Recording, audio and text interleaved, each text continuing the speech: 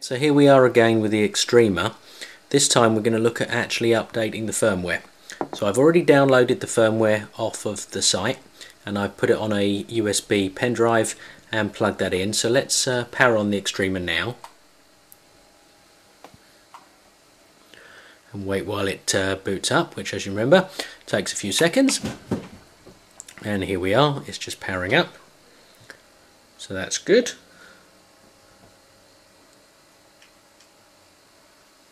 And we're still waiting.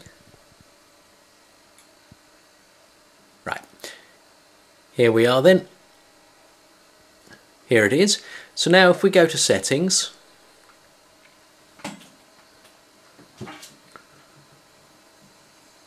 and we move over to system and go to system update, choose USB because that's where we've actually got the file. Pick the file which is there. As you can see, it's Xtreamer 1031. So let's pick that, and it asks us if we want to upgrade the new firmware. So let's say OK. So, OK.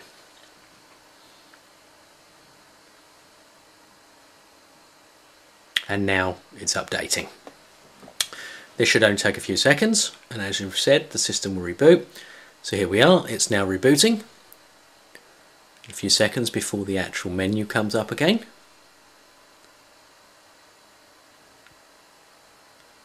It's all in real time.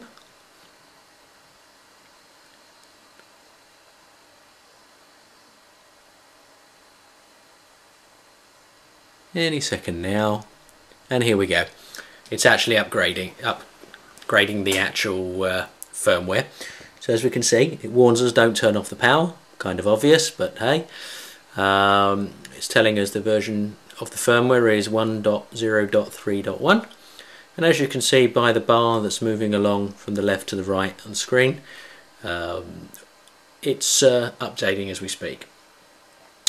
So let's just wait a moment while that happens. Talk amongst yourselves, check your email, surf the internet, do whatever you like while we're waiting. Or if you're really bored, skip forward, I'm going to guess about 45 seconds, in which case, see you in a moment.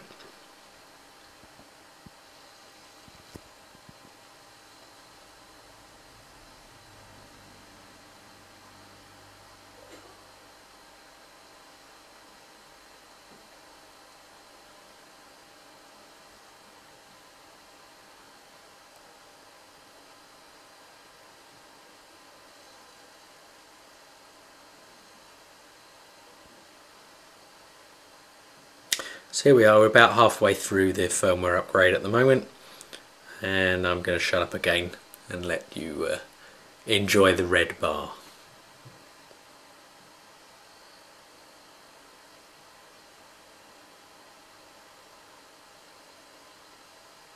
And there we go, the last 50% seems to jump extremely quickly.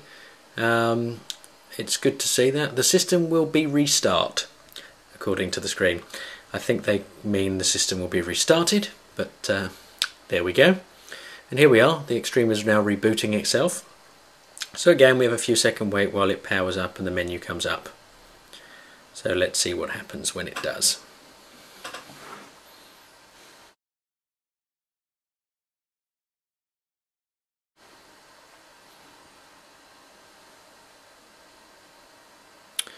And here we are. As you can see from the top left hand screen, it's not massively visible there, but you'll see it says 1.0.3.1 in the right top left hand corner. In the top right hand corner now we've got all the icons that we never used to have, such as the USB, the hard drive, the NAS, etc. So let's take a quick look at settings. So again, that's all the same. AV as before, network as before, system, but as you can see it now says it's version 1.0.3.1, and that's all the same. So let's go back to the menu and let's just have a look.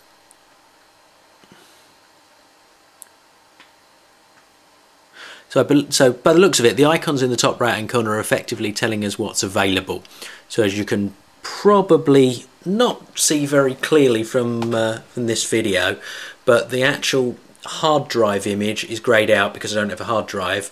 The USB image is lit up because I do have USB, and obviously everything else with the exception of Wi-Fi, which again I don't think you can really see, but it's the very top right hand corner, is lit up. So that's great.